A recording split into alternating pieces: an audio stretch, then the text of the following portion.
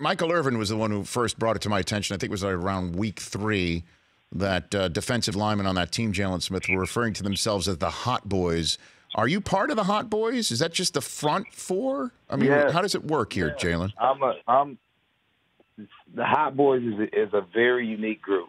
There's initiations that go down. There's certain qualifications that you have to be a part of the Hot Boys. Okay. And I'm one of those initial members. Like I said, due to my, ability to get after the passer and blitz and just overall character.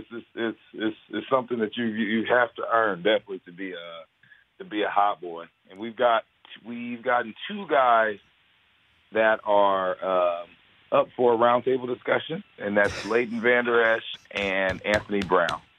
How does the next 2 potential Hot Boy members? Okay, so I don't know if this is like Fight Club. Hopefully, you can talk about it, Jaylon Smith here. Some of the stuff is confidential, but I will tell you. This is what I will tell you. Yes. Taco is the founder. Okay.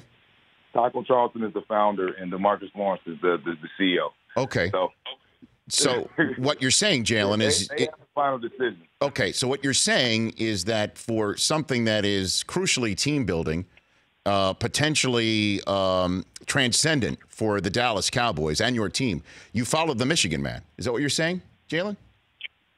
I don't like to view it as that because I can't remember the last time Michigan beat Ohio State or Notre Dame. Oh, my So we don't God. really like all that Michigan stuff. Mm-hmm. However, he's the founder. And, when someone gets voted in, we have a roundtable discussion, and every member of the Hot Boys has to say aye. Okay.